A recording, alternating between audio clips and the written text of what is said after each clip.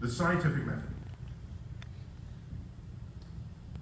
Do whatever it takes not to fool yourself into thinking something is true that is not, or that something is not true that is.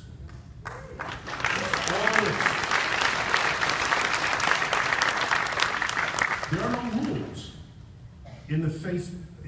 Do anything to promote this. Anything. If you have to take notes rather than try to remember it. If you use a computer to record it rather than you taking notes. If you use some other chart recorders or video recorders. If you get someone else to verify what you've written. If you get someone across the valley to use 240 volts instead of 112 volts, 120 volts to run the experiment. Because maybe you're fooling yourself.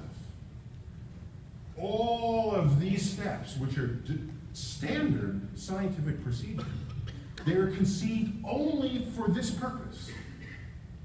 So anything you invent that can satisfy this counts as conducting the scientific method.